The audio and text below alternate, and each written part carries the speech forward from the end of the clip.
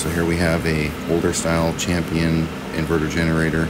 It does have the Honda style or Honda size parallel plugs, but it also has a proprietary parallel cable that you would link two Champions together.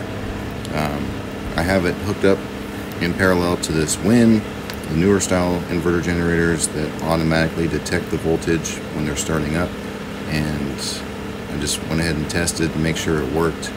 That as long as you start the Champion first, get it running, and then you start the WIN will sense, you know, the voltage and the hertz and the frequency of the Champion and match it and start running. Right here we have a 1500 watt load. The Champion is running a fan that's about 150 watts, and then they're splitting a 1500 watt load on the other cable, and as you can see, the WIN is putting out 5.2 amps at 120 volts, so about 650 watts. The Champion is taking obviously 1,000 watts of that to run, but as you can see right there is the circle connector was the link cable you would use between two.